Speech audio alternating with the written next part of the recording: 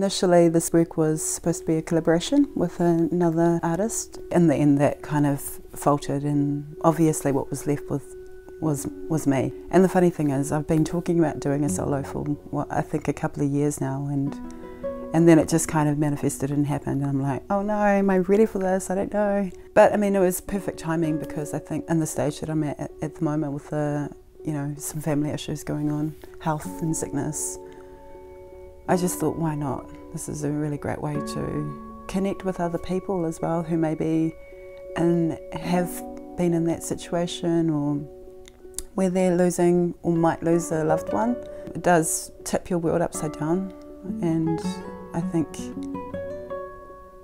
this is just a perfect way for me to find some way to process, in the hope that I can create something quite beautiful.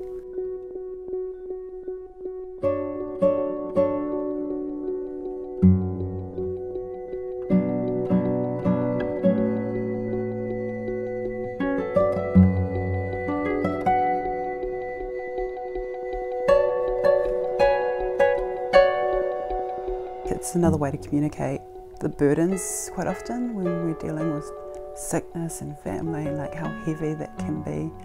Really for me it's just about how to remain connected in a different way.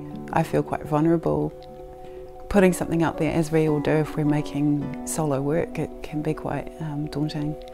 But I think I really love the challenge though. I really like it's only you on the stage. It's only you that has to navigate and bring the whole piece alive.